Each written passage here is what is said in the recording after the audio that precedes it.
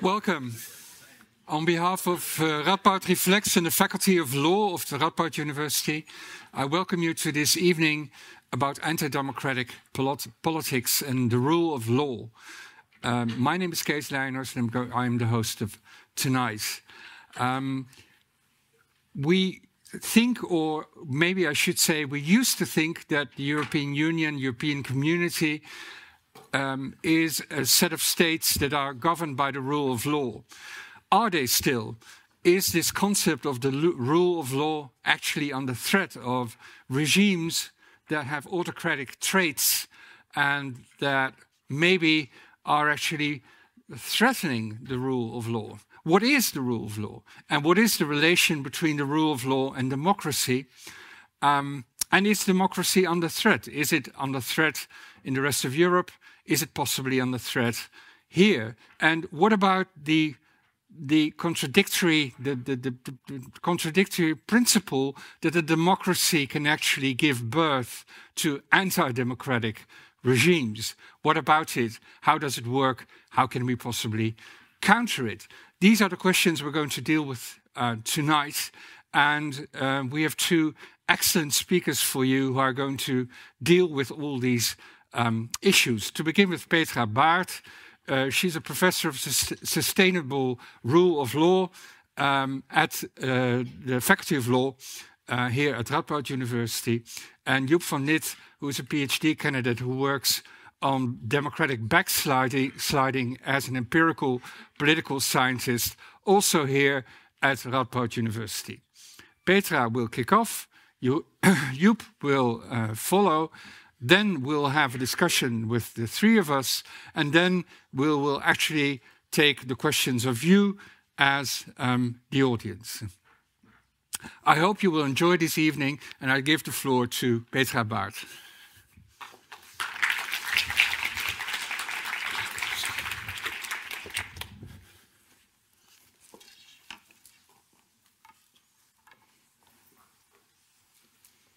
Thank you very much for the kind introduction. I will immediately jump into today's topics. I want to address three issues today. The one being the rule of law, democracy, and fundamental rights that we will talk about, what it is. The second being value violations across the European Union. And the third is what the European Union can do about them and what you can do about value violations as European citizens. So first, let me say a few words about the rule of law, democracy, and fundamental rights. And I really promise, despite being a lawyer, I won't list laws, neither regulations, directives, and provisions, especially not with number. But excuse me for once referring to Article 2 of the Treaty of the European Union. This really captures the essence of what the European Union is. Article 1, it doesn't say anything. It says, hi, this is the European Union Treaty. Article 2 really tells you that the European Union is a peace project. It's about pluralism, tolerance, justice, solidarity, equality, and so on and so forth. But there are three overarching principles that are there in all policies and laws behind European integration. And these are the rule of law, democracy, and fundamental rights. Now, Joep will more talk about democracy, I will more talk about the rule of law, and then we will also add fundamental rights. There is a tendency these days to translate everything into the rights language. We have the right to of future generations, the right to security, the right to whatever makes you happy in life. But I very much try to resist this phenomenon. Not everything can be translated into the rights language, even though the rule of law, democracy, and fundamental rights are closely interrelated. So we will talk about very similar topics today. Let me give you a couple of examples. Democracy without the rule of law and fundamental rights might turn into the dictatorship of the majority. Think about, for example, judicial independence. It's really the core essence of the rule of law. Without independent courts, there is no person, there is no entity that can grant you your rights. So it's closely interrelated with fundamental rights. Or think about democracy. democracy, especially deliberative democracy, can only function if we can conduct meaningful debates about public affairs. And we can only conduct meaningful debates if we have access to information. Again, another fundamental right is being respected. Otherwise, you are left with guesses, with paranoia, with tweets, with Facebook. Then if you don't have access to government information, or if you don't have access, for example, to research results. So that's why, and I perhaps should emphasize this in this building, academic freedom is not respected. So we have these interrelated values that, as Jürgen Habermas previously said, and more recently Sergio Carrera and his co-authors mention and emphasize this in relation to the European Union. But what is the rule of law, the value that I focus on? And here I brought you a definition. We don't have to read through it, but it's like legality, transparency, accountable, pluralistic lawmaking. It's independent judges. It's fundamental rights, access to justice, separation of powers, equality before the law. Now, I could have taken many other examples and lists of what the rule of law entails. It was a very deliberate choice by me to take this one because this is actually a quote from a European Union piece of law. So especially in liberal governments, those who violate the rule of law, they tend to say that the rule of law is something that you cannot capture, it cannot be defined. It's such an elusive concept. Now it's not. We do have a definition of the rule of law, and we have a hard law that needs to be enforced in the European Union.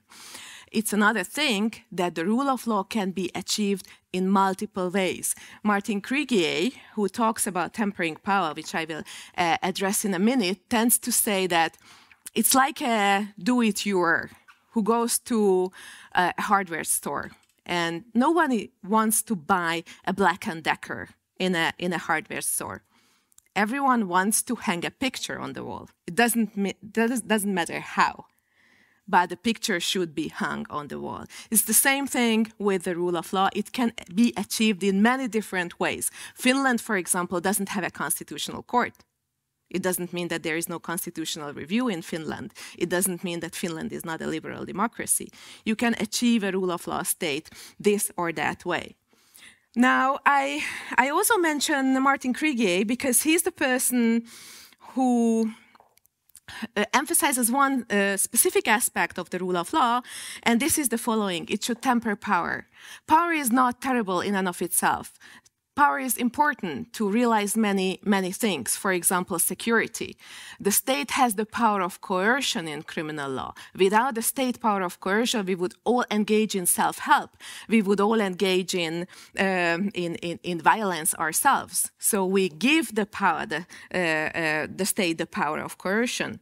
But this power of coercion should be exercised in a legitimate way, and the state power of coercion should be limited. That is what the rule of law is about. For example, there shouldn't be any criminal convictions without laws.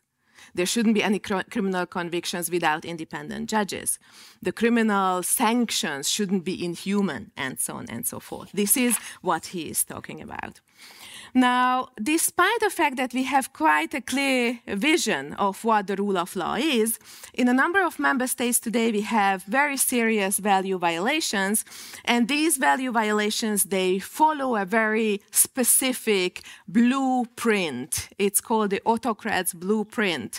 And what we see is that the first entity to be captured is almost always the judiciary, especially the constitutional court in these countries. Then other state institutions are also being captured, whether it's the public prosecutor's office, election board, ombudsman, central bank, and so on. Then there is a limitation of government criticism, whether it's a shrinking space for civil society, a very, very typical limitation of rights, or whether it's a limitation of academic freedom or freedom of the art. we see media capture. So today's authoritarianism doesn't really work like a 20th century dictatorship. It's less direct censorship, for example, but it's more flooding the people with government propaganda. That's the way to infuse people with disinformation. So, for example, you have a not so imaginary country, and maybe I should have started with a disclaimer. My country of origin is Hungary, so I make lots of references to Hungary for the sole reason that this is the jurisdiction I know the best, but also it's a nice illustration of what I'm saying. So you have captured television, you have a television which transmits government media. You don't have any channels which give you balanced information. You have radio which transmits government propaganda. You have free newspapers distributed to every household which gives you the same messages. And you have billboard campaigns wherever you go on the streets. If you just leave your house, you will see the very same messages again. So there is no need to censor information, because anyway, this flood of information of government propaganda will trump everything else. Then you have typically repression of unfavored group. This is the essence of populism. Whether these are traditionally unfavored group, whether the LGBTI plus community or the Roma people or prisoners, but also there are new groups. So for example, in my home country, all of a sudden those women who gave birth in their homes became enemies, or anyone who turned to the Strasbourg court or the Luxembourg court just because they made use of their rights, they became traitors of the nation. Then there is another characteristic, which is using and abusing emergencies, whether it's if it's a pandemic or it's a war situation. It gives a possibility for the government to push through its agenda. I will give you a very clear example. When COVID hit Hungary, a new emergency law was adopted on the basis of which people who underwent gender reassignment couldn't have their new gender registered in their IDs. I just can't fathom how this is related to the fight of the pandemic. It clearly isn't. And then a very important segment is the distortion of election laws. And I left it last because this is closely connected to democracy. But also to the rule of law. Even according to the thinnest definition of the rule of law in the literature, there need to be free and fair elections in which the governments can be changed. If that's not there, you can't talk about the rule of law, and definitely you can't talk about democracy. Now, according to the OECD, so that's not me saying, that's an international organization saying, for the third time in a row it happened that Hungary had free elections which weren't fair at the same time anymore, for various reasons that I'm not going into, but I'm happy to answer questions. Now, of course, all 27 member states do have rule of law violations. No state is immune from that, but here we are talking with regard to some member states' systemic rule of law violations, where there are governmental blueprints to entrench the power of the dominant party. That's the sole idea behind all policies and all legislations. Now, everything that I said so far is an EU matter. Why is it an EU matter? First of all, imagine that there are no free elections or no fair elections in one country. That means that members of the European Parliament will be sent in unfair elections to the European Parliament. These people will sit there and will vote on European legislation. Every single European piece of legislation will be delegitimized by these people. So this is a European matter. But also there are certain laws, legal instruments, which are based on the presumption that every member state is a state based on the rule of law. If we share a piece of criminal data, for example, with another member state, that won't be abused to oppress political opponents, but it will be used in a proper way just for the sake of the criminal proceedings. Now, if it's not true, then data will not be shared, and this is the end of EU law as we know it. But also, and I just give you the picture with the basket with the rotten apple, rule of law violations become contagious. And we do see that illiberal governments learn from each other, and they actually use very often the same tactics. So it should come as a surprise that despite these grave dangers for the European project and the European idea, the European institutions fail to meaningfully step up against these violations. And it happened for a number of reasons that I will briefly go into. The prime reason being that no country in this part of the world would openly defy the dictates of the rule of law. No country, including the illiberal countries, say, well, we are proud of violating the rule of law. No, what they say is that they do adhere to the rule of law, but it's a different kind of a rule of law. And this should be respected. Also, they use a lot of tactics. Sometimes they just deny that anything wrong happens. Sometimes they use deception. My favorite example, and sorry for my colleagues who know this example, is when the Hungarian government adopted a new constitution, which was not very minority-friendly, and they sent the wrong translation of the fundamental law to Brussels. And then some human rights NGOs pointed out that the Hungarian text says something entirely different. Okay, so sometimes it's just blatant lies, right? Sometimes it's a more sophisticated method referring to national sovereignty, national security, constitutional identity. But in the end, these arguments are being abused in order to give a carte blanche authorization to the government, basically to overwrite what European Union law says. Okay, so cheating is the first problem. The second is category errors. It's very visible, for example, in the annual rule of law report of the Commission, which is an annual scrutiny of the rule of law in the EU. And what they emphasize is the equal treatment of the member state, which is indeed a very important value. But we know since Aristotle that the same situations have to be treated in the same manner, and different situations needed to be treated differently. So you cannot use the same benchmarks vis-à-vis democracies and autocracies. I will give you a very simple example. One thing that the Commission scrutinizes is whether court judgments are digitalized. It's very, very important for the transparency of court judgments. But it's even more important to have independent courts. If you don't have independent courts, but the judgments of the kangaroo courts are being digitalized, that's not a huge virtue. Right? Or take the media authority. One thing that they check is whether it's well-financed. But if your media authority is the main responsible for distributing government propaganda, then is it really a virtue to finance it well? Okay, so this is the problem with the different benchmarks. And I would also highlight an argument that is being used by European institutions when they are blamed for failing to step up, and this is the lack of legal tools. No one envisioned at the beginning, in the 1950s, that a member state would take a U-turn towards authoritarianism. We don't have the tools to do anything.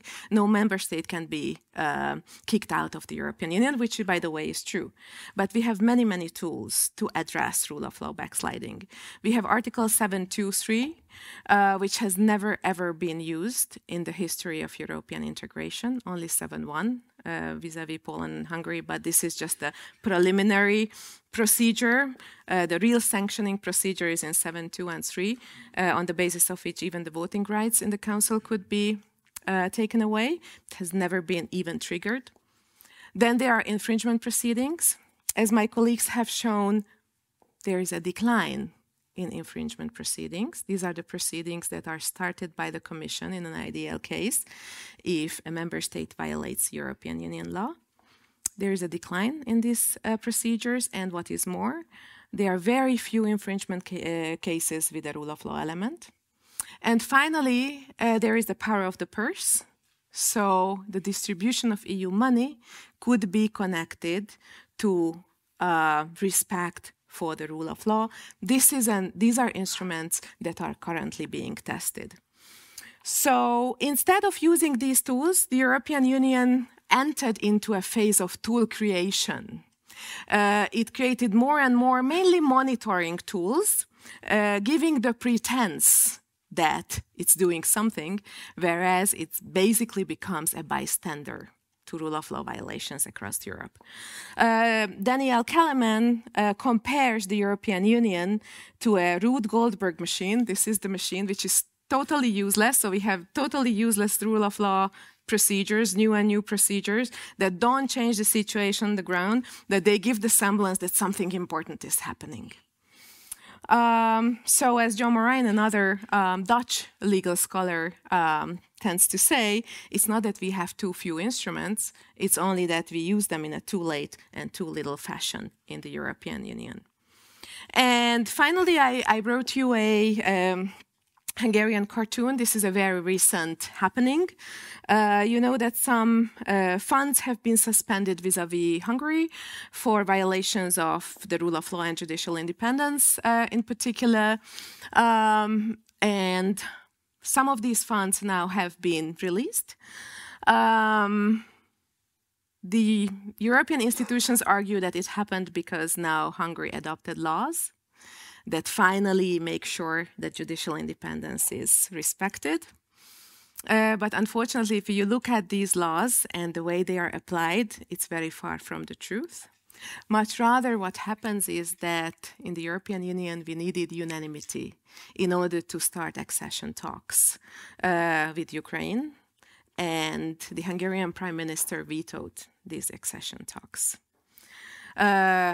Unless the money is released. So the money was released, and still the Hungarian Prime Minister refused to vote in favor of Ukraine's accession.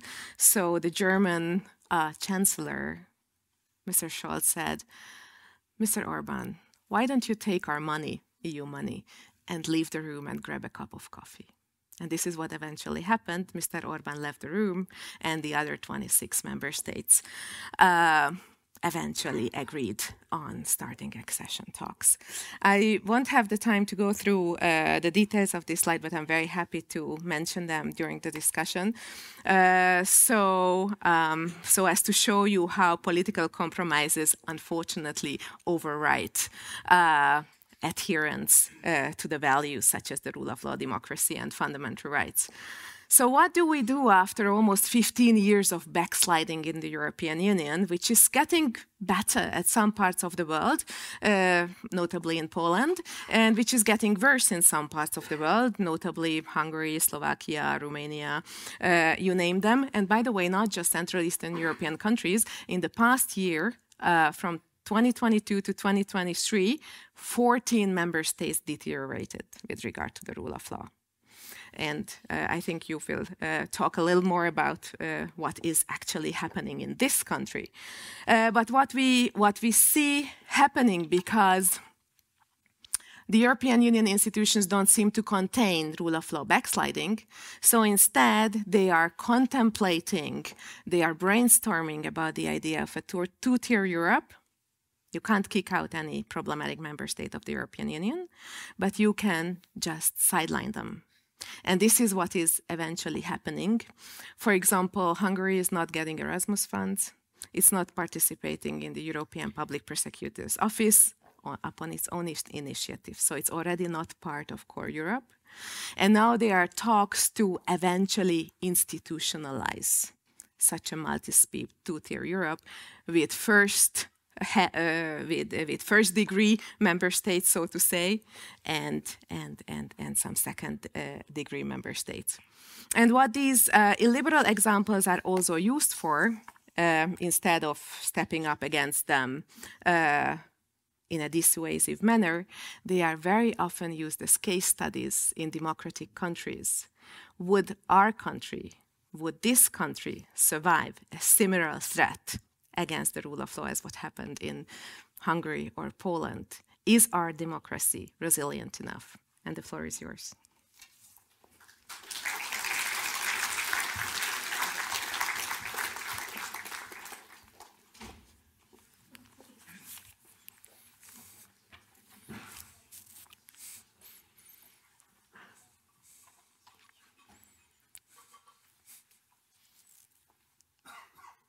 Yes. Hi. Tonight we're talking about pretty big questions, pretty big themes, pretty big debates, both in science and in society. And I figured I've got about 20 minutes in a mini lecture, so I can just ask another big question. And the question is pretty simple. Is Dutch democracy under threat? Now, here's the problem we've got to deal with. I'm an academic. I don't do simple answers, even to simple questions. So instead of just giving you a yes or a no and spoil the next 20 minutes for you, we're going to ask 3 questions about autocratization, 3 questions about anti-democratic politics. Okay. And these 3 questions are the following. Our first question must surely be, okay, let's define anti-democratic politics. Let's define autocratization. And some expectation management here. The theory, the big scientific debate about this is not settled and will only scratch the surface. But please bear with me a little bit, because in our second part, what is happening in Europe, I hope to give some anecdotes, some examples of what is happening in Europe to see if we can learn from that. Because I think only if we've discussed what's happening elsewhere and what anti-democratic politics actually are, can we apply it to the Netherlands, see what's similar, see what's different, and see what we can learn from it. So, with that itinerary and expectation management out of the way, let's start with question 1. What are anti-democratic politics? If we talk about anti-democratic politics, we have to talk about democracy. Because the simple answer to what are anti-democratic politics is, of course, any politics that threaten democracy. But like I said, I don't do simple answers. So if you say any threat to democracy is anti-politics, my question would be, so what's democracy? And I think we can probably agree all on the core values. It's about elections in which everyone's vote counts equally. It's about access to information so you can actually form your opinion. It's about voting in favor of parties and politicians that you like and against proposals and policies that you dislike. It's about the right to demonstrate, the right to protest, the right to a free and fair trial. But if we take a minute, we can probably come up with a whole lot more core fundamental elements. But probably at some point we come across a few that half of you agree with and the other half don't. So does the right to free expression mean that you can insult and ridicule just everyone? Are referendums core to democracy, or are they extra? And this is really the problem with anti-democratic politics. It really does depend on what you define as democracy. And we see would-be autocrats around the world using this as a hook to say they're not just anti-democratic, no, they're differently democratic. So tonight, we're going to be pragmatic about this, and I'm going to very undemocratically on my own decide what definition of democracy we're going to use. And our definition of democracy is going to focus on competitive elections, access to information, to formulate your opinion, and the ability to express that opinion. Right? For the political scientist nerds among us, this is polyarchy. If you're not a political scientist nerd, forget the term, just focus on competitive elections, inclusion of basically everyone, access to information, and the right to express your opinion. So in practice, this means every so often we elect about 150 representatives to a big building where they sit, deliberate, vote on proposals on our behalf. And these 150 representatives, of course, have to adhere to the rules of the game. Competition, inclusion of basically everyone, access to information, right to express yourself. And if those 150 people don't adhere to the rules of the games, that is anti-democratic politics. That is autocratization. And in my research, I focus on a very specific type of anti-democratic politics. And this is called incumbent-led democratic recession. Incumbent-led democratic recession is autocratization, anti-democratic politics, that's being initiated by the ones in power, the leaders, the incumbents. If you take anything away from this mini lecture, and if you're by any chance taking notes, please write this down. If there is a big threat to democracy around the world, I would say it is incumbent-led democratic recession. around the world, in Europe, and perhaps in the Netherlands. Since about the 2000s, we see autocratization, anti-democratic politics, not only on the fringes of politics, on the fringes of the political spectrum in military coups, but also from within democracies, from within parliaments and by presidents, democratically elected presidents.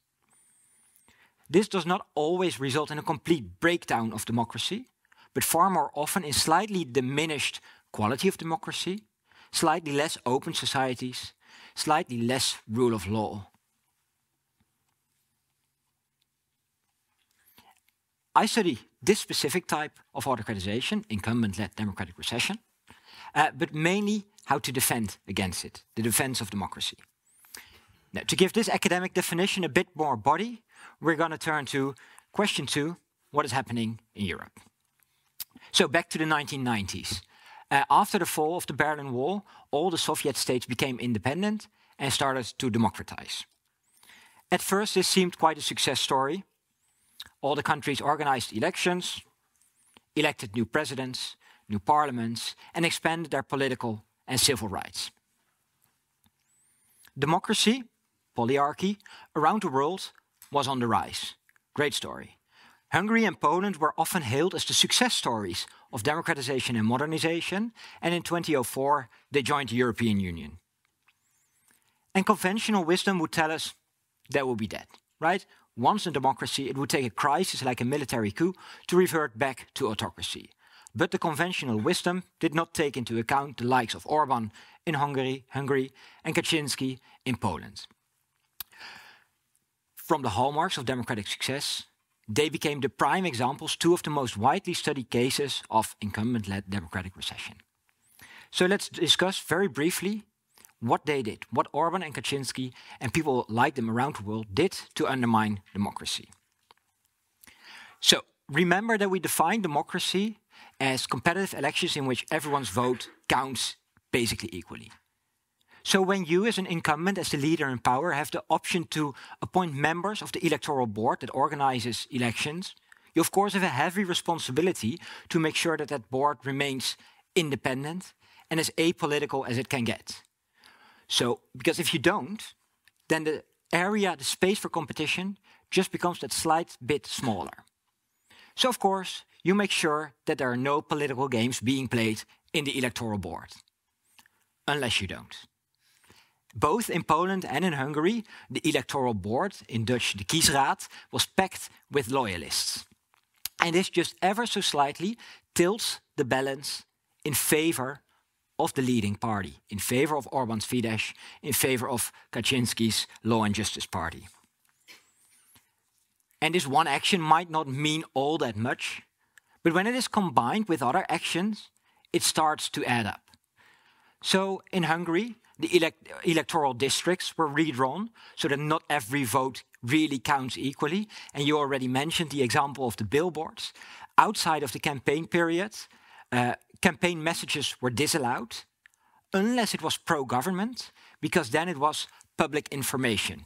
So that's fine, of course. And in Poland, the electoral threshold was raised so that smaller parties could less effectively join in the elections.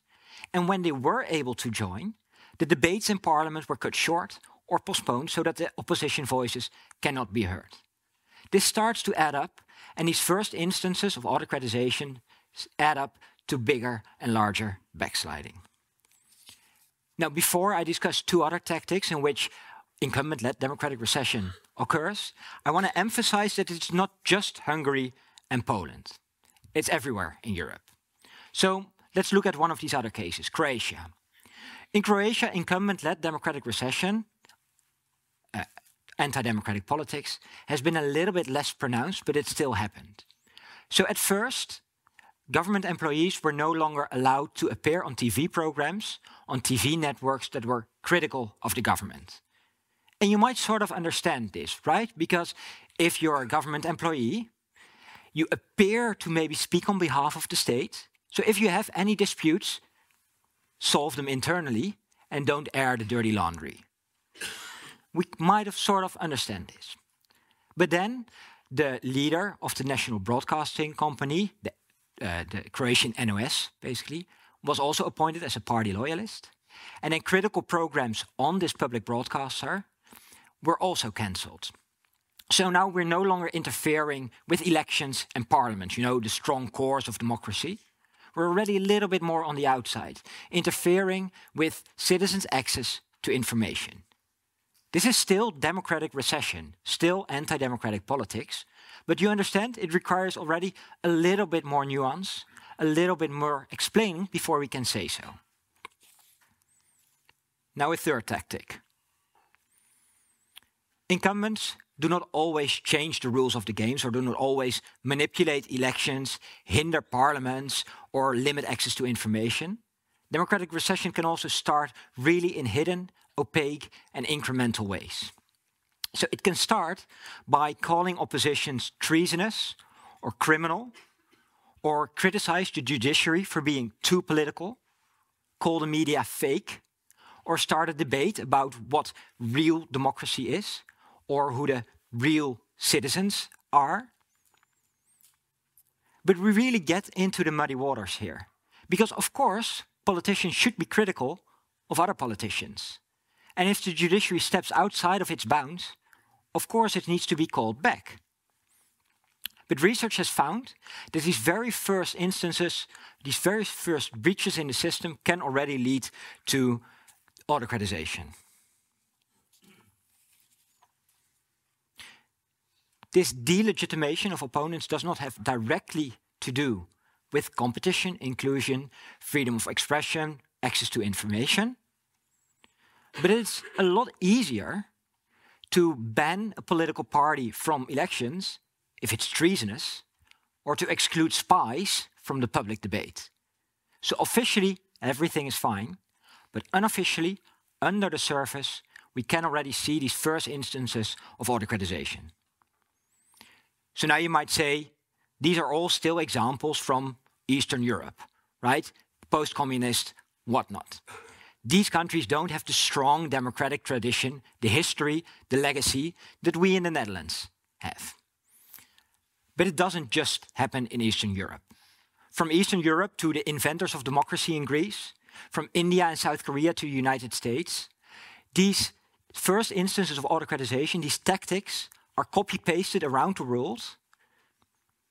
And this leads me to ask, question 3, how about Dutch democracy? Might that be under threat? Now, disclaimer, I'm not here tonight to lecture you about the dangers of the radical left or the dangers of the extreme right. My topic of expertise is incumbent-led democratic recession. And one of the maybe detriments of the field is that we cannot predict the future. We can only look back at what has already happened. So I cannot tell you tonight that the new coalition might harm democracy. I cannot tell you tonight that in 2 months or so, Dutch democracy will break down or that we finally will rank first on any global democracy index. What I can do is look at other countries and see how that resembles what has already happened in the Netherlands.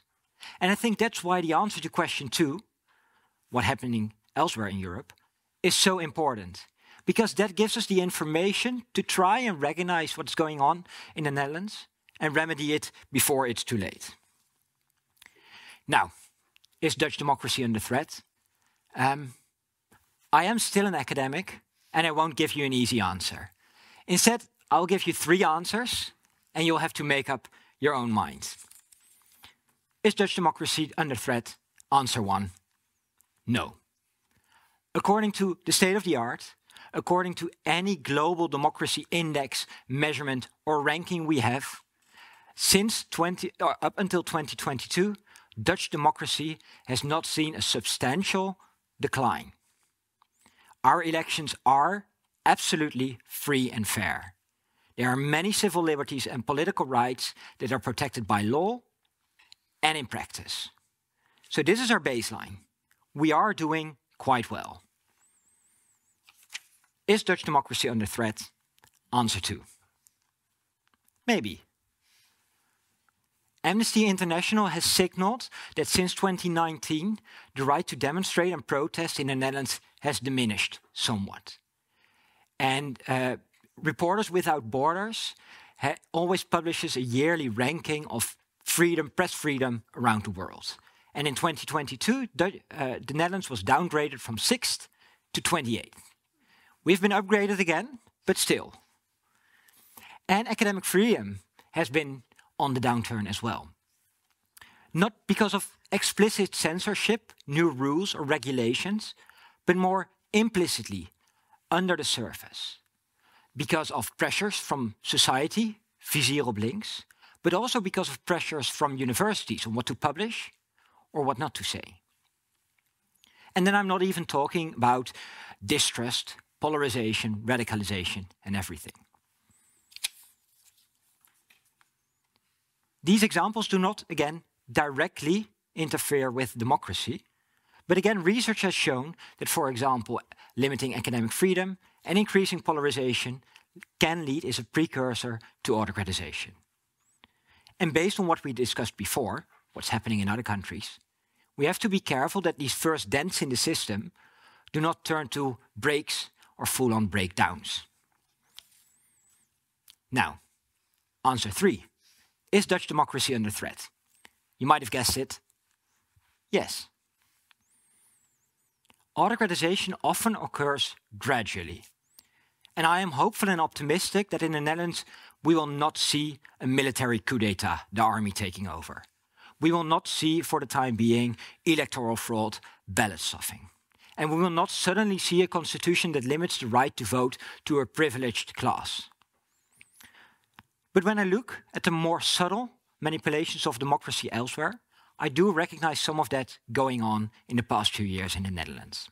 And there's one thing that I want to highlight as a very first instance of this tiny process of autocratization going on in the Netherlands. In a democracy, access to what the government is doing and why it is doing it is vital. And this is not just extra. It's core, front, and center. Both so that parliaments can check and balance the executive, but also so that citizens can know what's going on and base their vote on it. In the Netherlands, there are a myriad ways to access this information. And one of them is the Open Government Act, the Wet Open Overheid. Officially, government ministries have about 42 days to respond to these information requests. But a study from 2022, and before that the Volkskrant in 2019, has found that on average it doesn't take 42 days. On average it takes 161 days for government ministries to respond to these requests. This is a 4-fold extension. Depending on the ministry, about 50 to 90% of all the information requests is taking longer than the legal time frame. And when a decision is reached, often there are pieces blacked out for whatever reason because it was a private consideration of the bureaucrat. Now I understand that some information is sensitive. And I recognize that some decisions are very difficult. And we all know that bureaucrats do work very hard and very diligently. But from a democratic recession standpoint, from a democratic recession point of view, this first breach of transparency is worrying. I would argue it is similar to the delegitimation of opponents we discussed before. It is too close to democratic recession not to sound the alarm about it. So yes, for me, this breach of transparency is a threat to democracy. To conclude, I need to be very clear that there's many steps between where we currently are and autocratization. So that means there are many opportunities for us, for you, for me, for journalists, academics, judges and politicians, and again for you and for me, to step up, to step in and to do something about this. We need to defend democracy, because that is what a democracy under threat needs. Vigilant citizens who are critical of politics. Not distrustful, but critical. And we need to recognize, we need to learn from the cases around us and see what is similar and what is different. From where we are standing right now, we cannot see if some actions, proposals or political cultures might lead to autocratization in the future. but we can and should recognize if they resemble the starts of autocratization elsewhere. So, are there anti-democratic politics going on in the Netherlands right now that resemble autocratization elsewhere before in Europe? Based on what we discussed tonight, the answer, yes, maybe, or no, I'm going to leave to you. Thank you.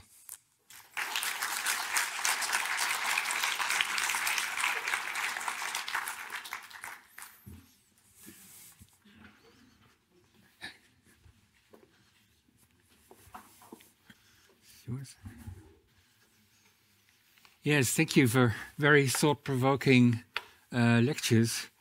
I'm afraid I'm a philosopher, and I like clear concepts, and things are still a little bit foggy in my head. First of all, the concept of the rule of law. You had a very rich concept. Which was almost all encompassing, from free media to whatever there was, and I was wondering.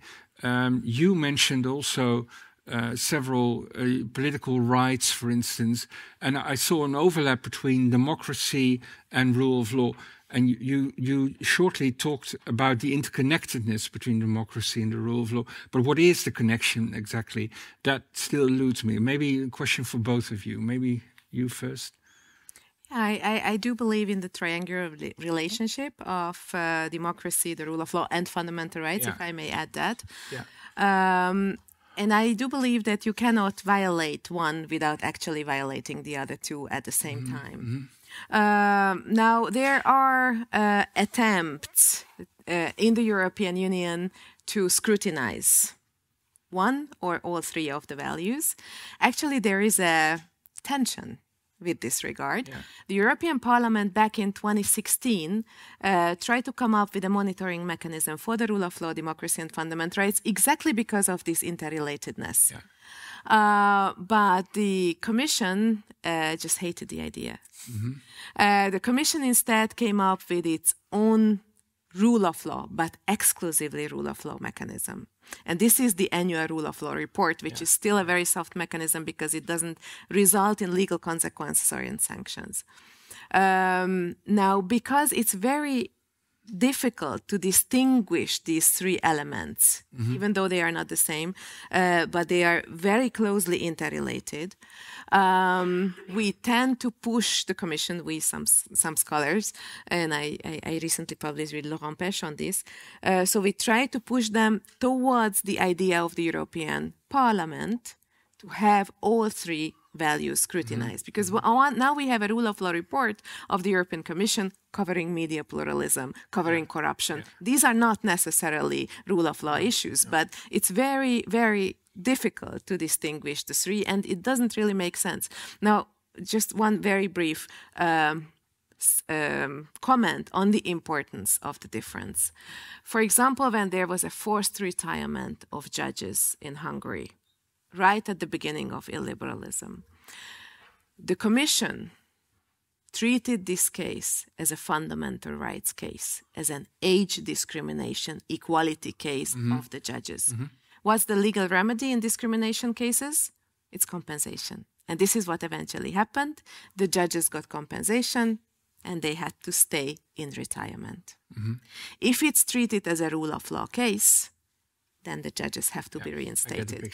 Because this is not a labor law equality dispute of the judges. This is a rule of law issue of society as a whole. That's the difference. Yeah, I get the picture. Any comments on this? Yeah, many. No, so from my perspective, rule of law is something more extra on the basic idea of democracy. And I think it's something very worthwhile. But empirically, it's very hard to distinguish if it's a rule of law issue or a democracy issue. So that's why in my talk, and many democracy scholars around the world sort of stick to the easy bit, which is elections and right to express yourself, the polyarchy understanding of democracy. And that we can easily measure and see what's going on around the world. And rule of law is on top of that. And then we get into the idea of what liberal democracy is. This is more than just elections, more than just the right to vote and access to information. It's about checks and balances, that governments cannot just do everything. They need to restrain themselves as well. Just because they have a minority, they cannot really change minority rights, because they need to be protected as a value in themselves. So when you add these extra bits, which are very important, you extend the definition of democracy. You make it already a bigger topic than we already are able to discuss. So from a political science standpoint, from an empirical political science standpoint, I stick with the basic, maybe a minimal, a thinner definition, a thinner understanding of democracy, just to be able to research it. But I completely agree that in very many cases, we see democratic recession, anti-democratic politics, starting in those liberal aspects. They do not start with just getting rid of elections, getting rid of information or plural media. They don't start there. They start on these very soft, on these extra bits. Maybe not have judges not rule on financial topics. Let's just have them rule on whatever is not financial. And then you limit the checks and the balances that are there. But you can still say, we're a democracy. We have elections. Other countries have politicized judiciaries. We are a democracy. Yeah. So I recognize that we start often in the liberal dimensions, but I really like to keep them separate to just for my own sake, that I can do my research. Yeah, I can imagine. Next question, it's a question for you. So you talked about, you had these three answers. And the most interesting one I found was the yes answer, where you talked about the right of information and the way that in practice, so it's not in theory or legally, but in practice, it's actually the rights not exercised in the right way. Now, if you compare that to the kind of thing that's happening, the kind of threats to the real threats to democracy that are happening in the home country of Petra, I think, well, this is something we can bear. So if this is anti-democracy, please give me anti-democracy. If that's the only thing that happens, how do you see the relation from? Do you see a slippery slope here? Is this a first sign of something that might happen, or how do you see that? Yeah. So the big risk here is that you cry wolf, that you give an alarm when nothing is going on. Yeah. That is the big risk, because if you do it too often, then people will think, oh, he's just the guy who cries about democracy and there are a few like him, but everything is fine. Yeah. It's not like we're in Hungary or wherever. Yeah. So there is a risk in sort of sounding this alarm too quickly. But at this current moment in time, we cannot see if this breach of transparency, the diminishing of democratic norms in society, is just an up and down of regular politics, or if it's a first instance of that slippery slope. So I'm very aware of the slippery slope argument and that we should not engage with it. But at this moment in time, we don't know if it's going to go well or if there is actual danger and it might evolve into... Why don't we know that? Because I still can't predict the future. And we can see many cases where it went wrong. But there are also many cases where limiting democratic rights for a short amount of time just went well. And then afterwards we reinstated them and democracy was fine. It's also a matter of politics, what you prioritize and what not. Yeah. Talking about the curbing of democracy, because I can talk about democracy because you talk about the interrelatedness between the three concepts of fundamental rights, democracy, and the rule of law. You have this paradox, and it was mentioned briefly about the fact that Orbán was originally elected in free and fair elections, wasn't he? And then his party started, sort of fumbling around with the whole electoral process. So you can no longer talk about completely free and fair elections. But the original point is that we have a democratically elected leader. This is a strange contradiction, a strange principle that is somehow inherent to democracy. So is democracy not all fine? What can we do about it? What to do about it? Of course, I have to jump back in history because before 2010, between 98 and 2002, there was already a Fidesz government. Yeah. And I think the lesson that Orbán learned is that he cannot leave any leeway. Yeah. So all the critics have to be silenced and all his people have to be embedded in important positions who must be elected for a very long period of time. But you are perfectly right. There were free and fair elections back in 2010. Yeah. But that translated, even though it was a little more than 50% of the votes cast in favor of his party, that translated because of the election laws into a two-thirds majority. Yeah. And I think this is the distinguishing factor between Hungary and Poland. Hungary had a constitution-making majority. Poland didn't. So Hungary could do many, many very fundamental changes that couldn't be undone, could have been undone by the Hungarian Constitutional Court. But as I said, that was the first institution to be captured, to be on the safe side. There would have been, legally speaking, one possibility, and it's there in some jurisdictions, that some constitutional courts can say, this is an unconstitutional constitutional amendment. You can never do that. For example, in Germany, there is the eternity clause protecting human dignity. So if any parliament in Germany would scrap the provision on human dignity, that would be impossible, and the German Federal Constitutional Court would say that's an unconstitutional. That's no way to go. But the Hungarian Constitutional Court didn't have this power. So basically, once you have a new constitution, once you have a captured constitutional court, that's already a battle half won. In Poland, at the same time, they had to do everything through the back door because they didn't have a constitution-making majority. So everything was much more brutal, much more visible, like the government not publishing constitutional tribunal judgments that they didn't like. I mean, it was a very blatant violation of the rule of law, obviously. But once you have that, you really can always rely on democracy, understanding it exclusively as the majority rule, without any constraints of the rule of law. And that exactly is what a liberal democracy cannot allow to happen. It cannot allow, but what can we do? Cannot allow because the rule of law constraints are supposed to be there.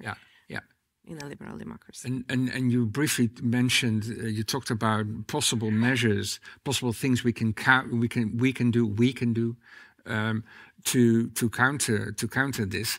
But it seems that in Europe these possibilities are not really exhausted yet. So what, according to you, should be done? What exactly should be done to counter this? I have very, very specific suggestions to the European institutions. When it comes to Article 7, use the sanctioning prong of Article 7, 7.2. So don't go for the preliminary prong. Can you explain a little bit more? So Article 7 has two prongs. The one is a preliminary prong. It just says that there is a potential danger to systemic violations of values. And at the end of the procedure, there is no sanction. It just states that there is a danger. Period. Okay. According to Article 7, 2 and 3, that's the sanctioning prong of Article 7. It's not just a danger of potential value violations, but the violations already happened, and sanctions can be imposed and should be imposed on the member state in question, including the suspension of the voting rights in the Council or taking away some other rights that are enshrined in the Lisbon Treaty. We don't know what these other rights are. The European Union could be creative. They don't specify. So that's something for scholars to figure out for the time being. So that's Article 7. But it's not very useful politically because you need unanimity without the member state in question to pass this judgment. But I would go for infringement procedures. Infringement procedures are particularly useful, but only if you call a spade a spade. If it's a rule of law violation, say it's a rule of law violation, don't pretend it's a fundamental rights violation, like it happened in the Hungarian judicial retirement case. Also, time matters. It's a very important lesson from Poland and Hungary. Time is always on the side of the authoritarians. Just imagine that judicial capture happens. The European Union is silent. You have new judges elected in an illegal procedure, but the new judges will start passing judgments. You cannot undo the whole thing because you create a whole legal chaos. Imagine you get divorced and then it turns out that the judge was appointed in an illegal procedure. Is your divorce now void? You're still married? I mean, you can't do that, right? So basically it's irreversible if the damage is already done. Or previously I used to work for the Central European University. That university had to leave Hungary and move to Vienna because of violations of academic freedom. The Commission started an infringement case against Hungary. Hungary lost the case, but it took so long that in the meanwhile, the Central European University was long moved to Vienna. So the case was moot. So you really have to act fast, apply interim measures, and a very important thing is follow-up. We have plenty of infringement cases actually lost by the governments that are never enforced and that they're not followed up. So this would be with regard to infringement cases. And as with regard to the power of the purse, just use the common provisions regulation, the conditionality regulation, and attach rule of law conditionality to the distribution of funds. Because this is absurd. There's no money anymore. Exactly. No money anymore. It might not function with net contributors, but for the time being, with the countries that are the black sheep of the European family, we have an absurd situation that governments are building regimes in violation of EU law out of EU money. At least don't do that. What do you think about, from your perspective, empirical political science perspective, on democratic backsliding and this paradox that democratic institutions can actually create anti-democratic leaders, and what to do about it? What is your perspective on that? So I think there are two things I want to pick up on what Petra said. One is about the money from the EU. As soon as the EU stops giving money to Orban, what's the first thing that Orban says? It's again the Western European Union, neo-colonialism, starting to imprint their own ideas of liberalism and democracy on us true ethnic Hungarians. And we want to have our own Hungarian Christian democracy, not their liberal Western democracy. And as soon as you take away the money, it might be a very valid legal option and it might work. But the political argument on the side of the would-be autocrat is going to be automatically be they're again infringing on our sovereignty. Again, they're trying to put their picture on our democracy. And to a certain extent, I think that is also a way in which punishing Orban might give him more ammunition to strengthen his autocratic policy. So it might be a very legal way, but there are political consequences that we might not oversee.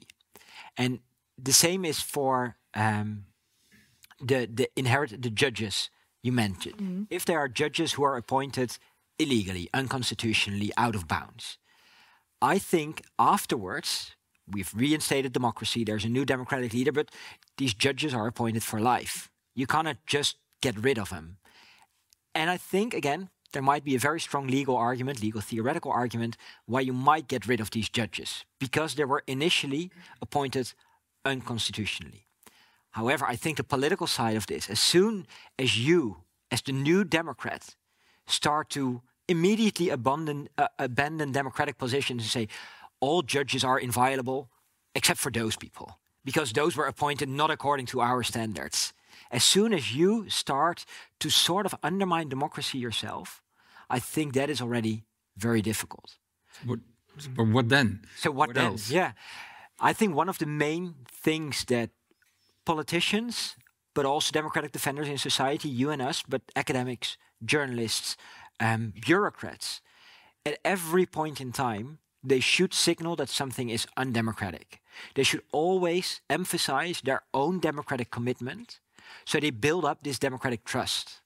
And I think then they can sort of later lean on this in a political debate. Because if you are inconsistent in your commitment to democracy, this is the first thing that an autocrat is going to do and say, yeah, you cannot blame me. You've before done such and such. So be consistent in your expression in favor of democracy, but also in your behavior in favor of democracy. Can I? Yeah, you should. A little bit. As to the political consequences of withdrawing money, for example, and how it would be interpreted in Budapest or Warsaw. You are right. The European Union will be scapegoated. They will be blamed for imposing a certain worldview on these two countries. But it's happening anyway, irrespectively of whether you give the money and how much money to give. One of the great enablers of illiberalism was Ursula von der Leyen, who made many, many compromises right from the beginning. And now if you go to the streets of Budapest, it's full with billboard posters saying that we won't dance as Ursula von der Leyen is whistling. She is that's the exact translation. She's our main enemy, number one. It doesn't really matter what is happening in Brussels. It will always be blamed, and it will be used for internal political games. So this is the first point I would like to make. The second is the irremovability of judges. Maybe I will just point this out because really judicial independence is the very essence of the rule of law. Yeah. So, and the very essence of judicial independence is the irremovability of the judges. This is why it's so terrible that Hungarian judges, later Polish judges, were removed prematurely. They were forcefully retired from one day to another. But what happens if a judge was appointed, as you say, in an illegal manner? For example, in an ad hominem procedure. We have this in our country. A judge doesn't qualify to the position of the Supreme Court, and a specific tailor-made law is adopted so that from now on he does qualify. And of course, he's a great government ally. And now he's the Supreme Court judge, the Supreme Court president, and he has, who has the power to hire and fire and whatever discipline judges. What would you do if there was a reverse U-turn towards democracy? Because these people are there for 9 years, for 12 years, for life. Would you remove them or would you not? As I said, it would create a huge mess. But what I also argue is that you cannot have as a clean solution on the way to democracy as we would all like to have. This is now happening in Poland. And too much an emphasis on a formal understanding of legality would make a return to the rule of law, unfortunately, impossible. And of course, I see the political connotations. All the current opposition in Poland are already saying that you are against the rule of law because you want to change the situation on the ground. It's going to happen, but you cannot have a crystal clear, clean return to the rule of law that we would all love to have. Now it's your turn.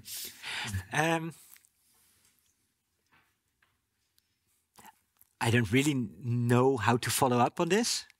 Okay. So maybe.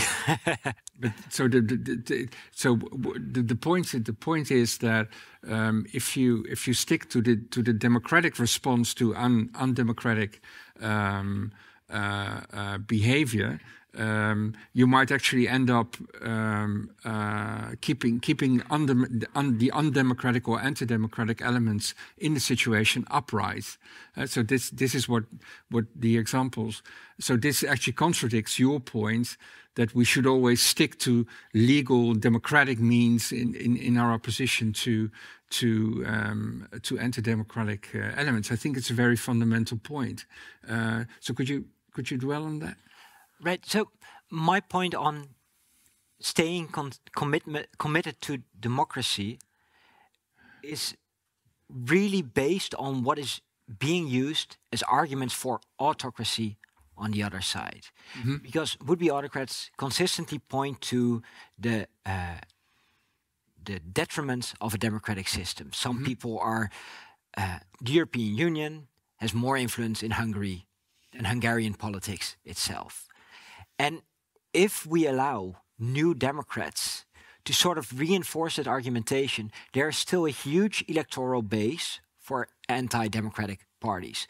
They might not be electorally in favor for non-democracy, But there's so much else that Fidesz stands for, that the Law and Justice Party stands for, that citizens might be willing to trade off democracy in favor of that everything else.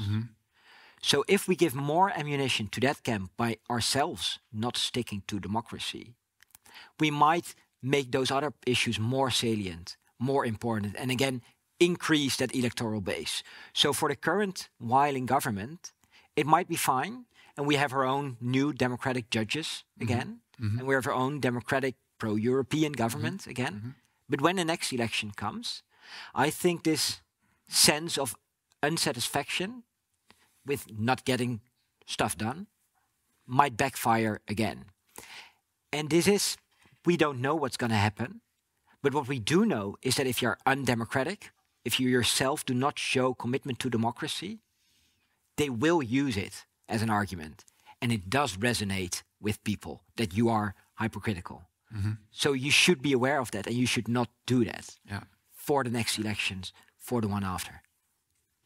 Still, I also have a solution, like you, because it's a little unfair just to say that legality stands in the way of the restoration of the rule of law. That's the claim I basically made, without giving you any solution. And I think the solution lies with European institutions. Because this is really lesson number one of European Union law, that European Union law trumps national law. So whatever the Constitution says, whatever the national law in Poland says, the European Union law, including the European values, must trump everything that is there. So there, I think that supranational courts, especially the Court of Justice of the EU, but also the European Court of Human Rights in Strasbourg, could be of help, saying that from now on, this is the rule. The European Court of Human Rights, for example, already held that certain panels of the Polish Constitutional Tribunal are non-courts. Because the judges are not independent. That could help in the restoration of the rule of law, pointing that, well, we have an international obligation to comply. It's not even national law. We must do that, right? And second, what standards apply when you return to the rule of law? We have already been there. We tend to forget. In 1989, 1990, we have a huge bulk of Strasbourg case law on transitional democracy. For example, back in the 1990s, the Strasbourg court said that in a transitional democracy after communism, you need to give more room to freedom of speech. It's almost unlimited. It's almost an American understanding of freedom of speech, right? Later on, you can limit it with defamation laws, hate speech laws, and so on and so forth. But in a transition, everyone should be able to say what they were unable to say for decades. So we do have a case law on that. We do have standards. Let's take these transitional democracy standards, because now we have another transition in Poland, fortunately. But so what you're implying is that European courts are not doing their best yet at this point, are they? To some extent they are. So the Strasbourg court, for example, took the lead with regard to judicial independence. The Luxembourg court also has a very useful case law, especially since 2019. It has a very forward-looking case law, but it's not entirely consistent on the one hand, and it's a little lagging behind after the Strasbourg jurisprudence. Of course, it's a very delicate question how far you can stretch the courts to do the job that the political institutions, namely the Commission and the Council, were supposed to do, namely to step up against rule of law decline. What is happening in the Council? They have, for example, the Council dialogues. We haven't talked about that. This is a 30-minute dialogue about each member state every 3 years. It's a super useless procedure, right? Instead of really stepping up, or the Commission not starting infringement proceedings. They are the institutions that also should take responsibility. You cannot shift the whole political responsibility to the courts, to the judiciary, which basically is overburdened with this weight that they put on them. Okay, fair enough. Can I jump in? Because so I don't want to be like the pessimist and saying democracy is in danger, because I think in general democracy is very resilient. There are many ways to counter autocratization. But I do wonder if you're saying maybe the big solution in Europe is the EU and EU law. How do you then deal with the legitimacy crises of the EU, of EU courts. There are many political parties in the Netherlands suggesting that maybe EU law, international law shouldn't supersede national law. Maybe our democracy is more direct, from 18 million inhabitants to 150 representatives instead of to the European Parliament. So there's a closer connection there. There's more democratic legitimacy in the Netherlands. So how can we say, wait, the solution for democracy in the Netherlands, let's turn to the EU?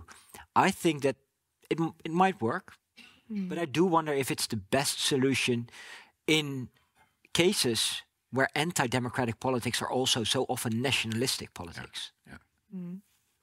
Now, this is the end of the game. It already happened in Poland in a 2021 decision. The Polish Constitutional Tribunal said that the Polish Constitution trumps EU law, period.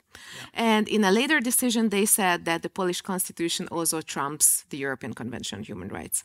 I mean, that's the end of the international legal order as we know it, because we have actually international laws saying that international laws have priority. Now, if you question that, then basically the whole system collapses. And I share your concern, if this was a concern, because this whole system, especially the Strasbourg system, is a very soft system. So, of course, these international judges, they don't have an army, they don't have an enforcement. I mean, they do have an enforcement mechanism.